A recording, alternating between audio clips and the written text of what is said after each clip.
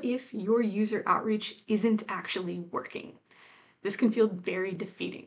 If you start doing your user outreach, but you are not getting any traction from it, no interest on your social media posts, no responses to your emails, no opt-ins, no registrations, you're going to start to ask, what's wrong? What am I doing wrong? Now, the simplest answer to this, and often the correct answer to this, is that you just haven't been doing the outreach consistently and frequently enough.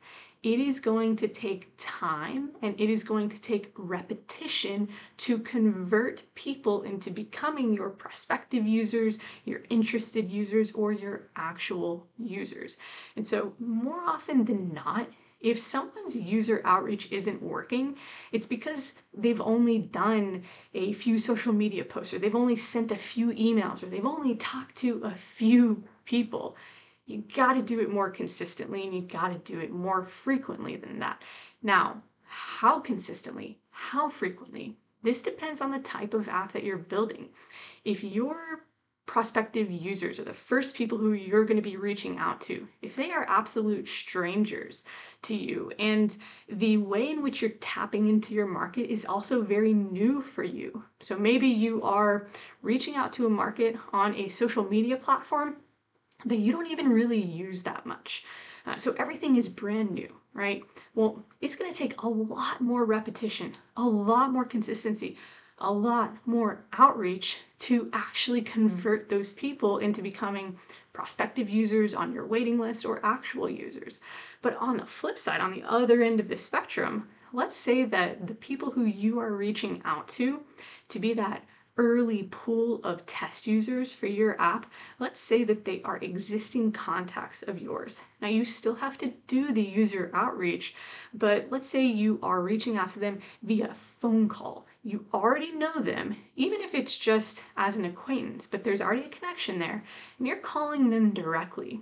Well, you're going to have a lot easier time converting them into signing up to be your future users. So it's not going to take as much consistency, as much frequency. Now, very likely you're somewhere in the middle, okay? Maybe you have colleagues, connections, acquaintances who you're reaching out to via email, okay? So not quite as direct. Well, that is still going to take frequency and consistency. It's going to take following up. The reality is everybody is busy. And everybody's always thinking about what they have to do, what's on their plate. They are their own priority. It makes sense, right? And so when you reach out to them, even if they know you, even if you have a relationship with them, well, chances are they have other things going on, and so you're going to need to follow up with them.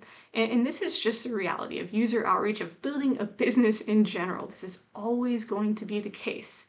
So if you feel like your user outreach isn't working, you really need to do a gut check. How consistently are you doing it? How frequently are you doing it?